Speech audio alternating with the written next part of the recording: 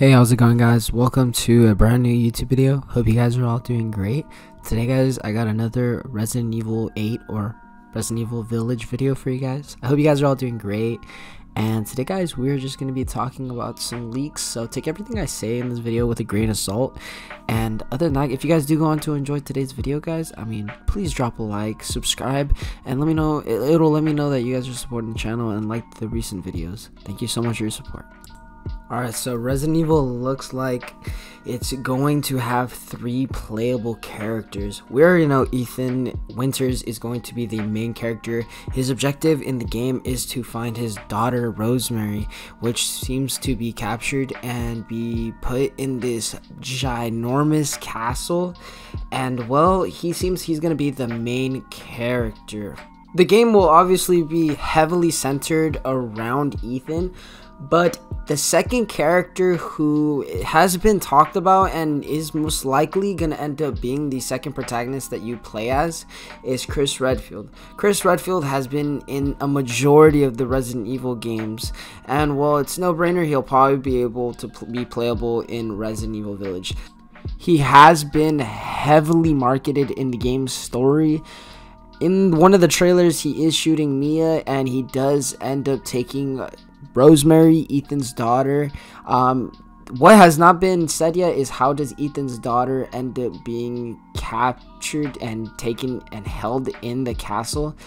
And I just want to know what events lead to Chris coming to Ethan and shooting Mia. I would love to see that maybe as a DLC. I wouldn't be surprised if they do, but that could be discussed later. One person that can back up that Chris is going to be in the game as a playable character is highly credited leaker Aesthetic Gamer, who has been accurate in the past about Resident Evil 8 leaks leading up to its reveal. Someone asked him on Twitter if Chris will be a playable character during the game, and he responded by saying yes, he will be a playable character during the game. In what capacity is still unknown.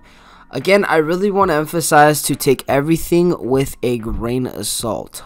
So, wrapping up all the information on Chris Redfield, we're going to be talking about the third playable character, which seems to be the farmer girl. Again, I don't know really much to refer to her.